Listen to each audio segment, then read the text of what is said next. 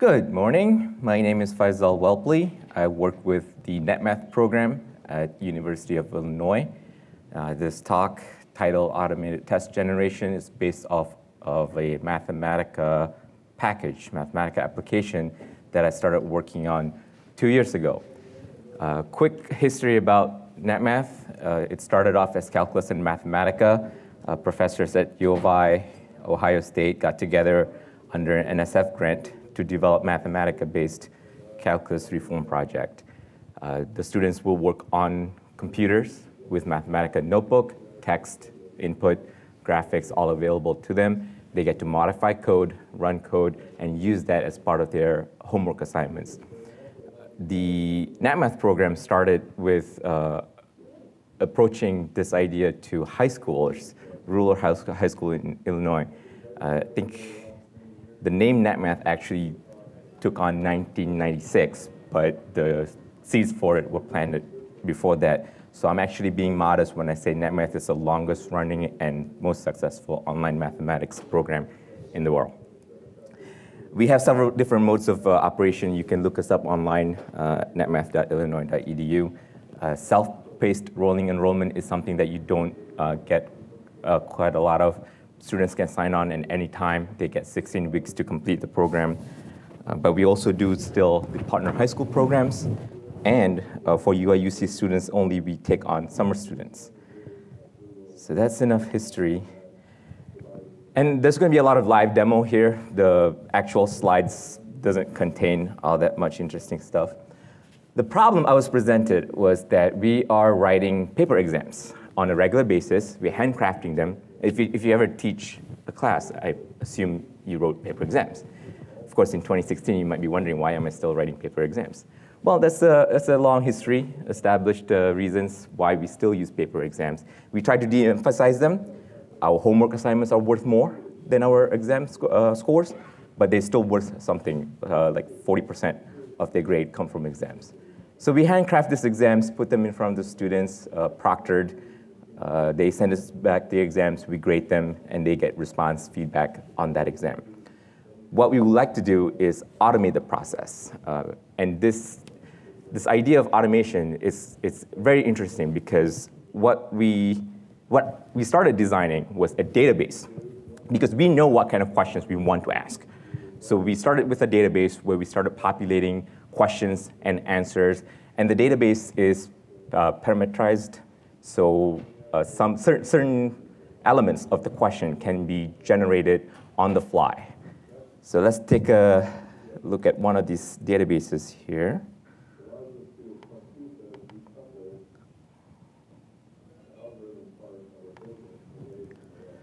So this is an example database for our Math 241 course, which is a multivariate vector calculus course.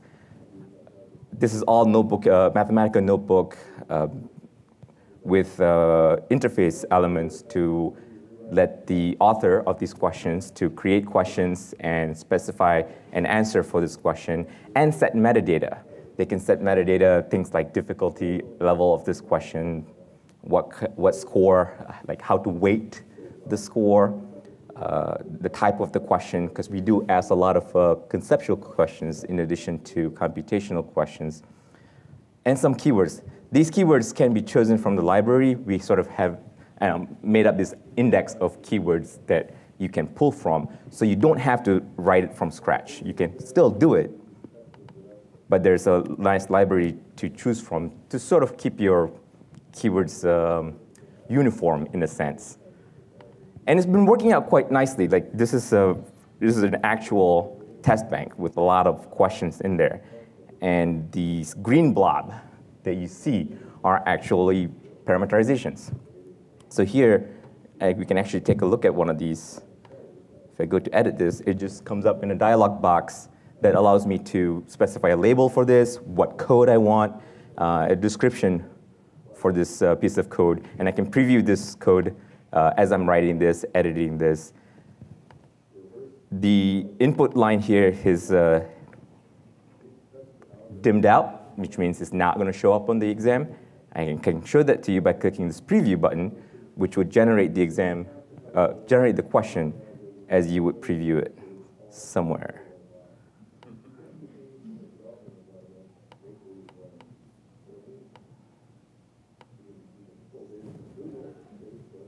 My preview is better than the blank screen, by the way.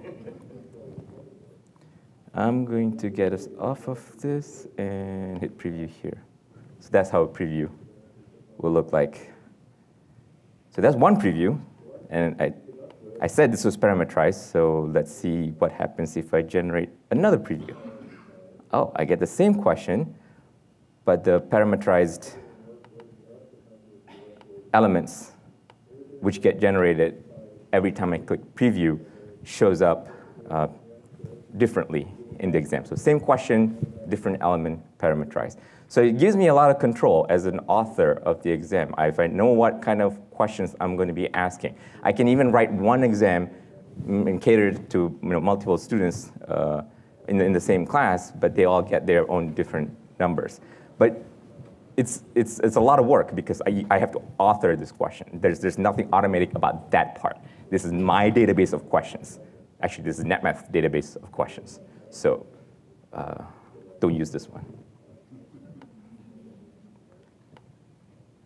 And we have tons and tons of this. We threw a lot of teaching assistants, TA's effort into creating these questions, and they did a lot of work generating ideas for questions, what kind of things should be parametrized, or what kind of things should not be parametrized. Especially when you're asking conceptual questions, it's really hard sometimes to come by parameterization, which elements should be parameterized. So we got this database now, questions and answers. What's the next step? The next step turned out that we want to get out of full screen. What's the template? So template is where I want to specify the layout of the questions, how I want the paper exam, or how I want to pull my questions from this database to slot into my paper exams. So a template file will look like this. Again, another Mathematica notebook that I open up and set and start inserting these this cells, these blobs, and I can use those keywords, metadata, and keywords and other metadata to sort of specify what type of question should appear in question 1, what type of question should appear in question 2. So this keyword says I need a vector question in question 1, or a lines and a lines question in question 2. So by using these keywords and all this other metadata, there's a build process that I'm going to run in a second that will dive into my database of questions and try to fill these templates in with an actual exam. And that's what this button is for. So once I have a template, I hit build an exam, I get spinny, spinny, spinny, and boom, there's an exam. And it comes with the solution key, all the parameterization filled in. Anything that needs to be random is random. Anything that needs to be generated during runtime is generated. So now I can save this for myself as the grader, as the instructor, whoever's grading the exam, so I can see a set of question and answers. This is also printable. So I can take this and print it as PDF, because we're doing this on paper.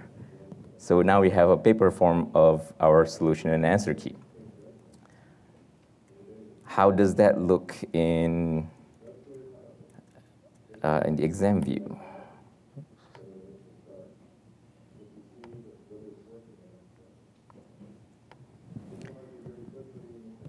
That's not what I wanted.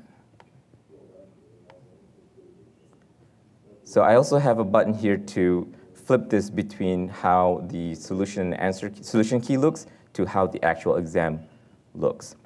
So this is what eventually I put in front of a student. Not quite a ready product yet. Does anybody see a problem with this?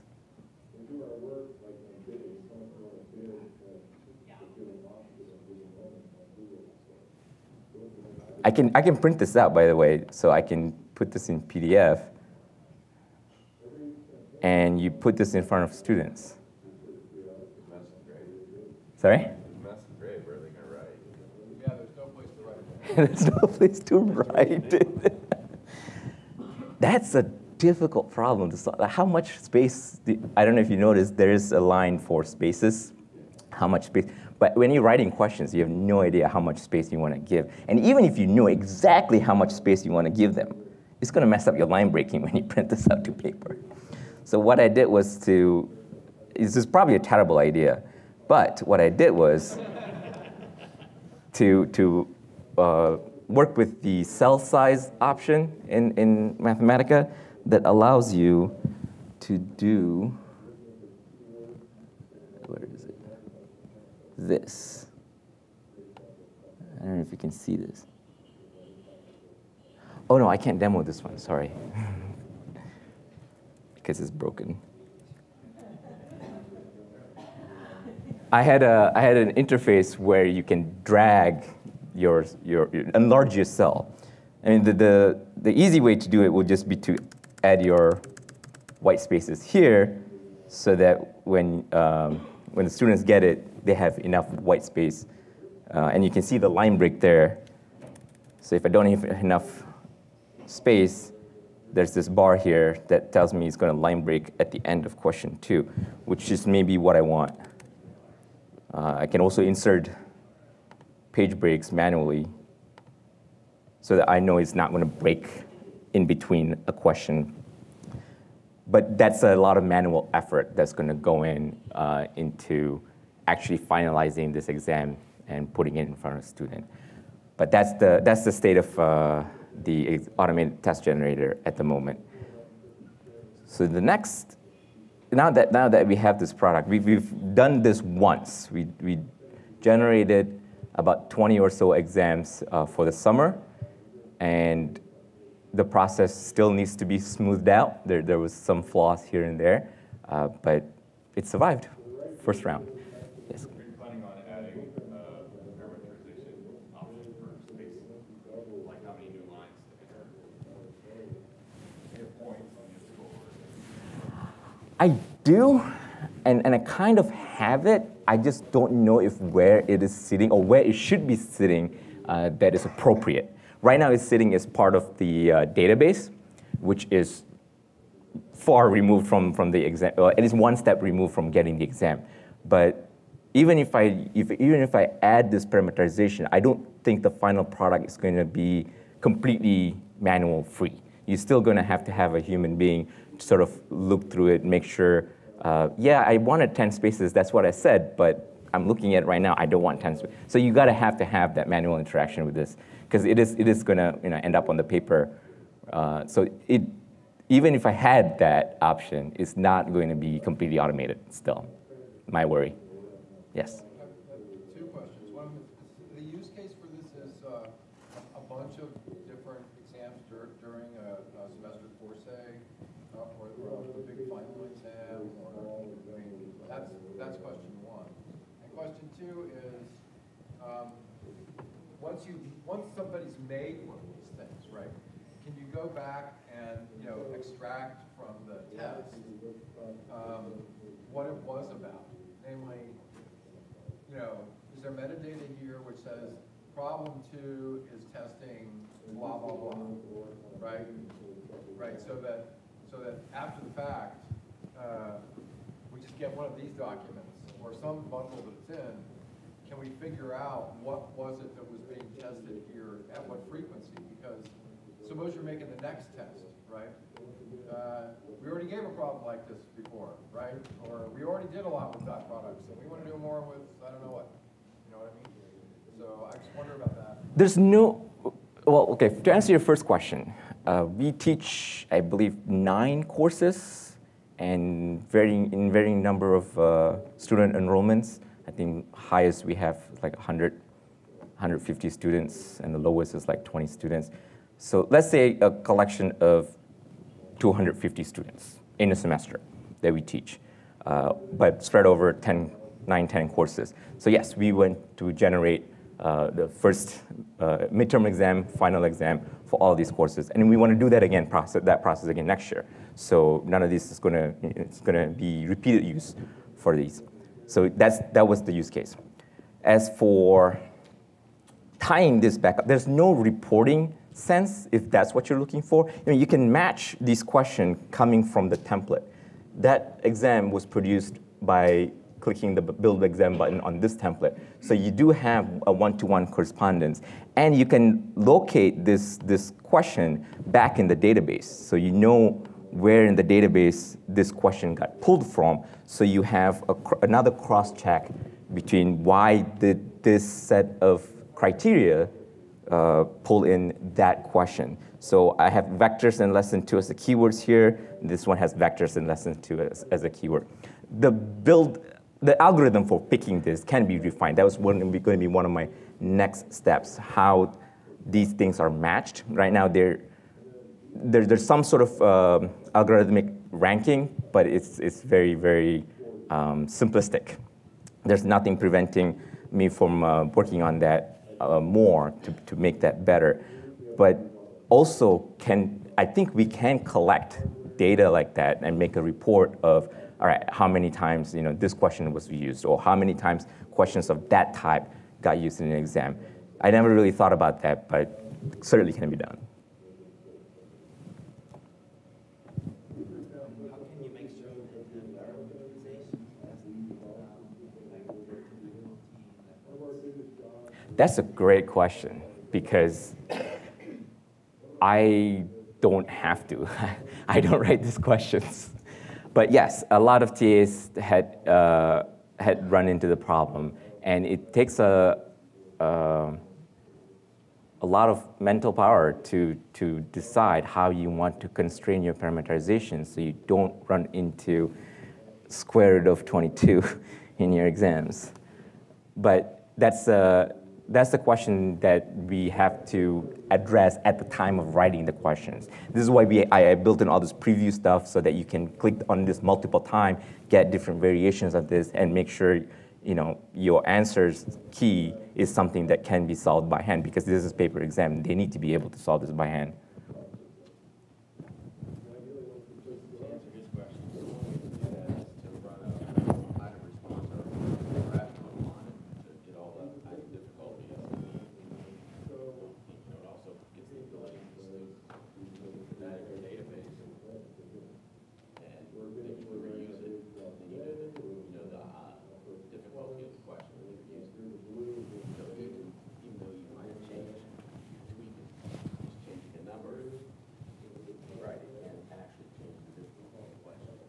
So how many people still give paper exams? About as much as I expected. How many people would like to not give paper exams? There are a couple. I feel like we are in a day and age that we should stop paper exams. I know that's easier said than done. I've been working with the university for 1 year. I'm slowly getting the hint. But I don't know, paper exam seems like a legacy carryover. We should. Oh, thank you. All right, thank you, everybody.